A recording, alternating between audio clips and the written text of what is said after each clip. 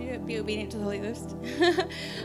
So this last week I was at the park with my kids, and because it was a nice day. We've been having awesome weather. Thank you, Father.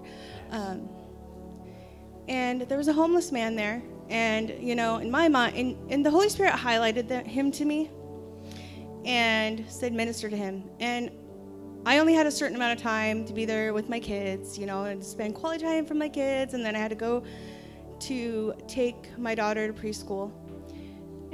But I decided, okay, Lord, I'm going to obey.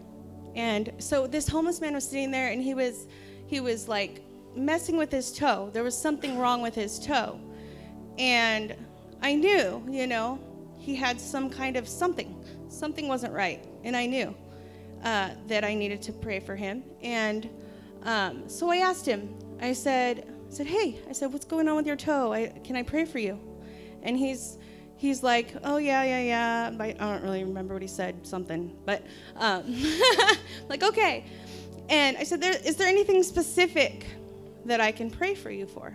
And he said, yeah, peace. Wow.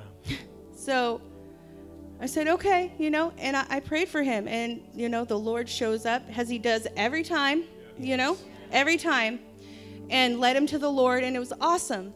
It's so cool, though, because I realized, and it was just, he knew, we have that peace. We have peace. We have what the world needs, and that man knew. He knew where peace came from. So at some point in his life, before he'd maybe been saved, or who knows, but we have what they need. We have what they need, And when you're in the grocery store, or when you're at Skateland or wherever, and the Holy Spirit will highlight people to you. That's what he does, right? He doesn't show you a whole, visual of, okay, this is what you're going to do, and tells you everything you're going to say. Sometimes he does tell you what to say, beforehand. But we walk by faith. He highlights someone wherever we're at because we have what they need. So we need to be obedient to that. Step out, open your mouth, and let him fill your mouth. Amen. Amen. By faith. We believe it. It says it in his word that he will fill your mouth. He will.